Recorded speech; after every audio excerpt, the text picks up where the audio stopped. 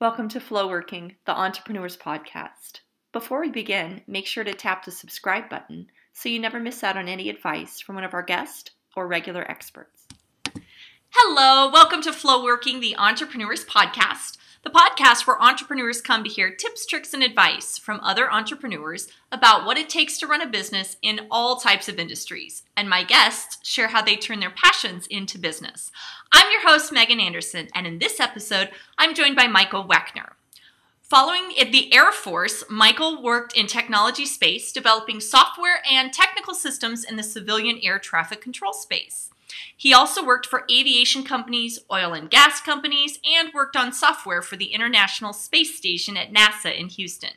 No matter where it was, all of Michael's jobs had significant writing components to them. Much of his work has been as a technical writer, yet he's always written creatively. This, to him, is wordplay, writing content for small businesses and business owners. Michael loves helping businesses grow and seeing them shine through the written word. If you can read it on social media, in a blog, or a website, he can write it.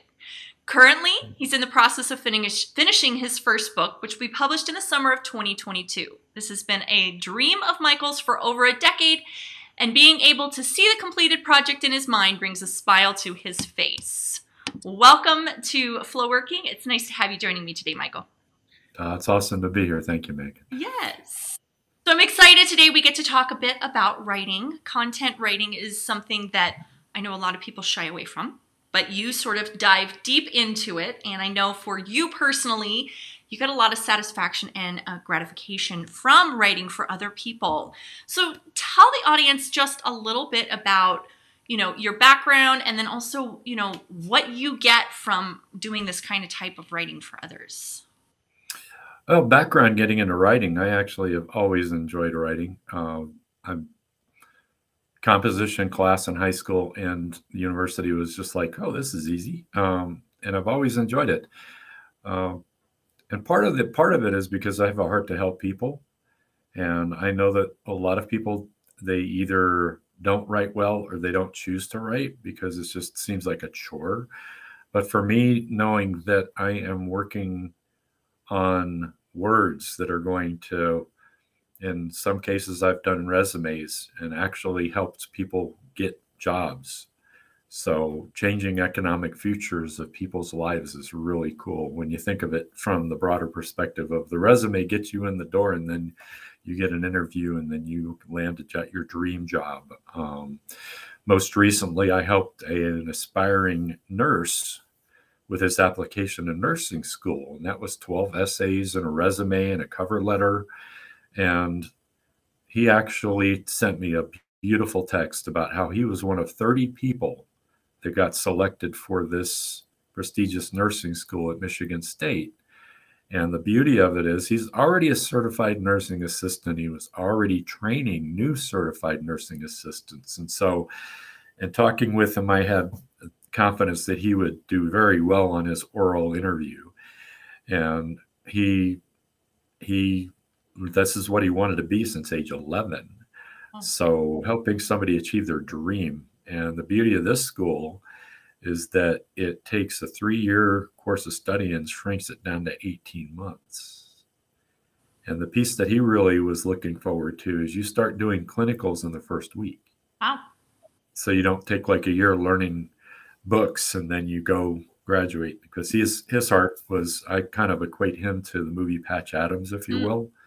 He just wanted to help people. And this will get him in, his first week in school, he'll spend 2 days doing clinicals. Wow.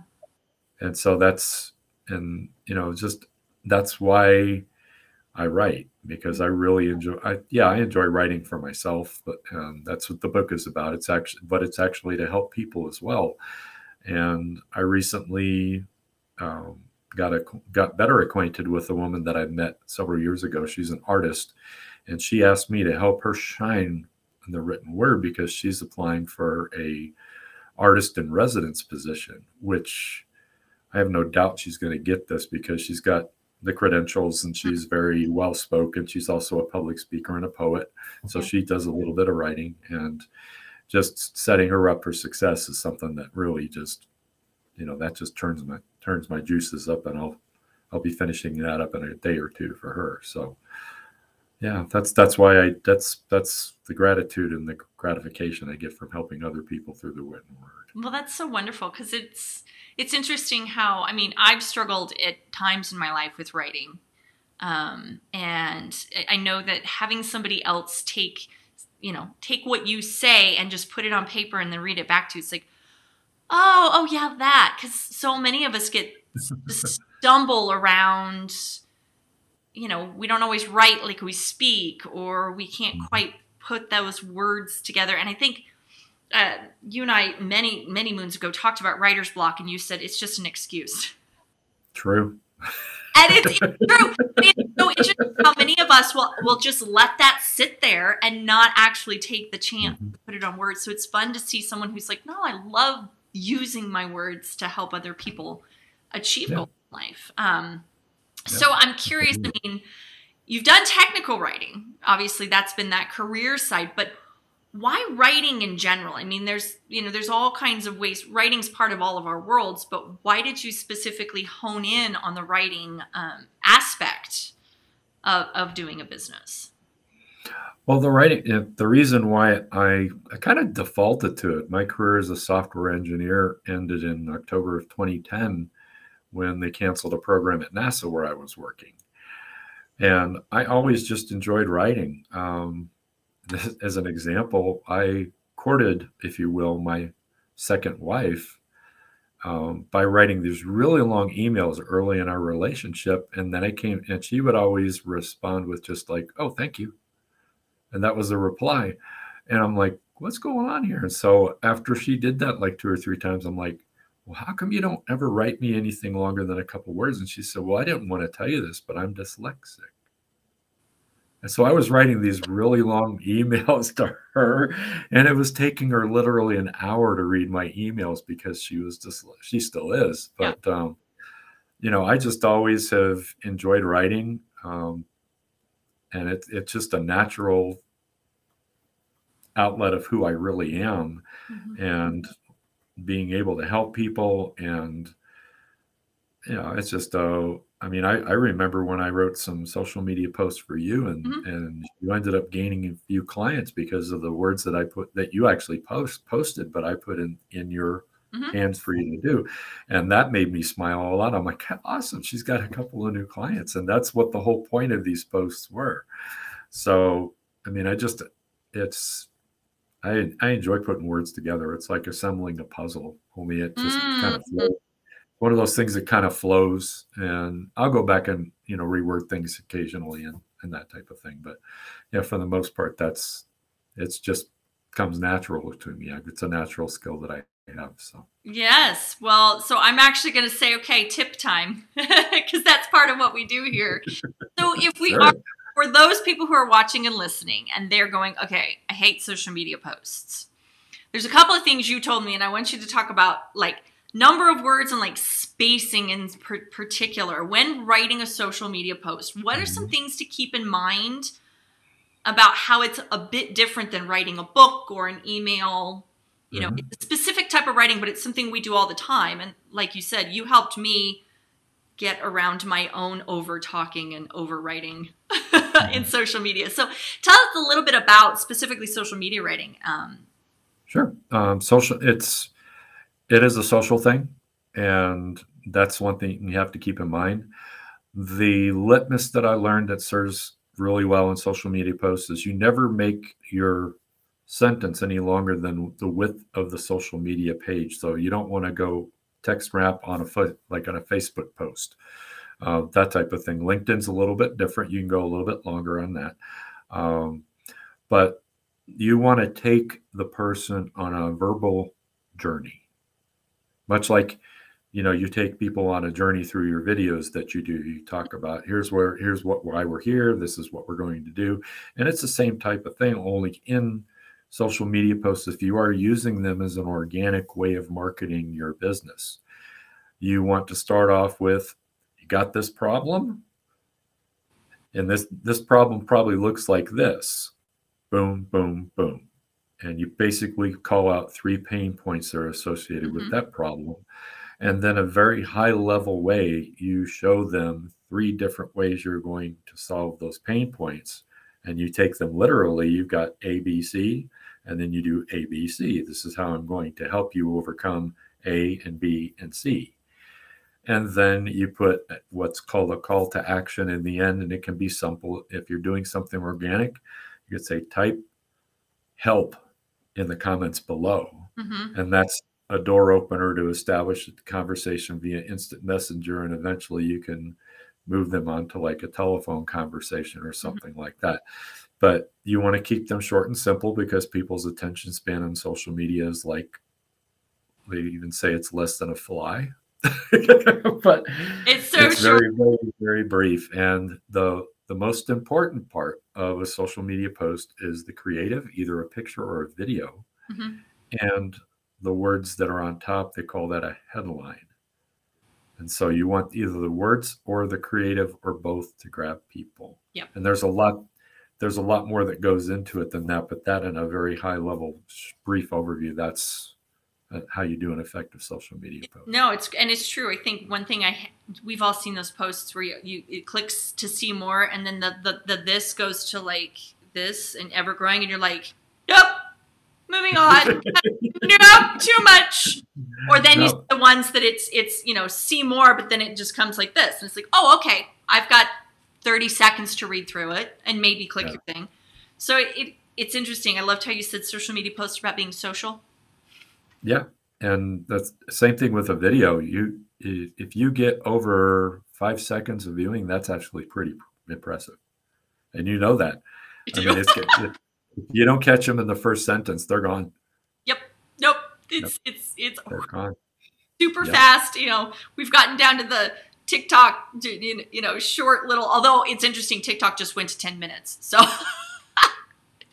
now it's how are you? Yeah. But what's interesting is you're right that it's on the social platforms. It's that first 10 seconds. You got 10 seconds. And I'm sure it's the same with writing, that headline. Yeah, the headline is grabber. Same thing as your opening sentence in your video. Yeah. That really grabs them. So I know one of the things that you do a lot is, because I'm on your email list, is you send out a bunch of emails, and they're usually really thought-provoking and have quotes or, articles, mm-hmm. links. And so I love getting them. And I think it was yesterday or today that you sent one on confidence. And I'm curious how confidence and writing go hand in hand, or maybe not hand in hand if you're missing it. But talk a little bit about, why confidence and how that kind of shows up when we're writing. Well, confidence is the most attractive quality in a human. You can look at history, and there have been confident people that have been really, really good, and there have been some confident people. You can throw out several names. Adolf Hitler comes to mind. He was very confident, but the end game for him wasn't as positive as, say, Martin Luther King Jr. or, I mean, you can look at JFK and some of the people from, look at people like Ed Milet or some of the, like Tony Robbins. Tony Robbins exudes confidence. Oh, absolutely. And as it relates to writing, it is the confidence to know that what you are writing is going to be received well. And you have to almost develop the mindset of, I don't really care what people think about what I write, and just go forth and do. Some will be really well done, and some will be well received. The part about writing is it's a good thing to know your audience. So, but confidence, the best description or attributes in confidence, it's fluid, fragile, and situational. And the reason why that's true is because, and we talked about this a little bit about skills. If you have a skill, like in me, it's writing. I'm very confident in my writing mm-hmm. because I've done this a long time. But if you're learning something, like in your case, when you were learning how to do podcasts and videos and things like that, maybe not so confident as you are now that you've got a couple of hundred behind you, or how many there are. But it's also fragile. And this is kind of a cool thought. Confidence is like a garden. After you plant and water it, so it begins to grow, and then you must maintain it. You got to get the weeds out. And the way to increase your confidence, especially when you're learning a new skill, or if you're going into an unknown place that you've not been before, just take one step, and then celebrate the results you get from that step. And every time you get a favorable result, that's going to build your confidence. Yep. But you want to take little tiny steps to begin with, because confidence is fragile.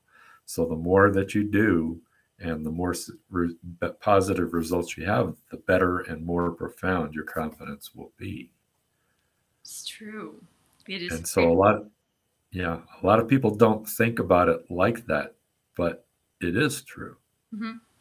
I mean, we've heard the adage that, it takes 10,000 hours to learn a skill or to master a skill, or whatever the saying. I'm sure I slaughtered that saying, but that's a long time in life. And okay, so I'm going to wait till I've done the 10,000 hours to feel confident. You'll never get to the 10,000 hours if you don't celebrate. I loved how you talk about those baby steps.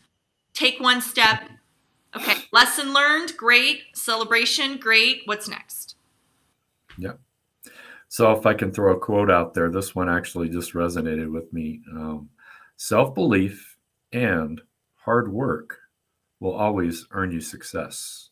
And this comes from an international cricketer named Virat Kohli. I believe he might be Indian or Indonesian or something like that.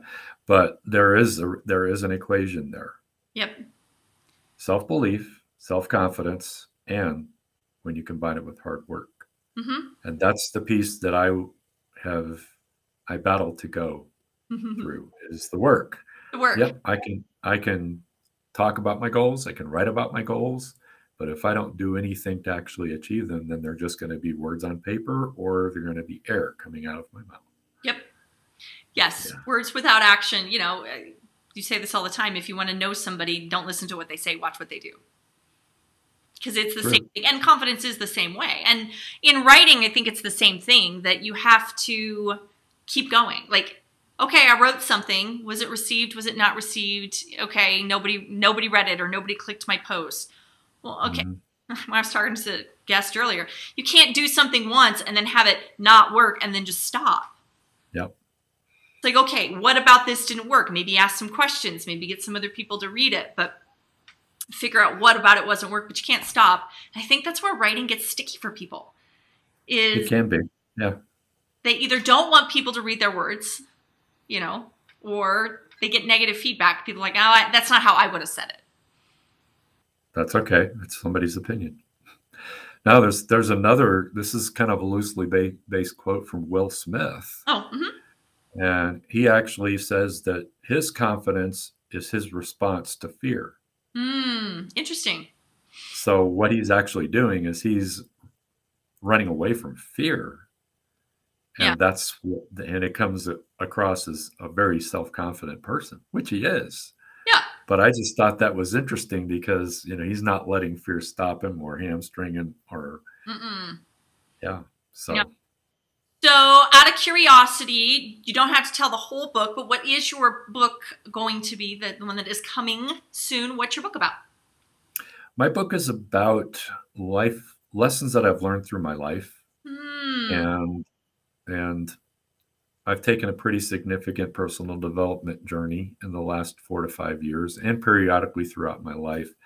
But it is just lessons that I've learned that will help you through your journey.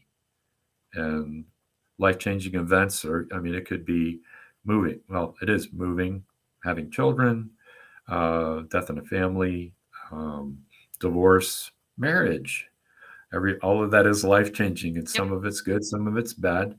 What I found in the overarching, if you look at your life, you can look back on even the most maybe awful situations you ever found yourself in, and you can find out they actually worked for you.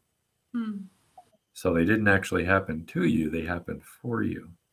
Mhm. And so that's kind of the underlying theme of the book. But the title is Thought Bites, and it's very, very short. You could almost look at it like Reader's Digest, Nice. little thoughts. Thoughts. This is what happened to me. This is the actions that I've learned that'll help if you want to take them. And so you learn a little bit of a lesson, and you'll learn, if you want to apply them, some steps and action steps and things like that will actually help you go through that particular life-changing event.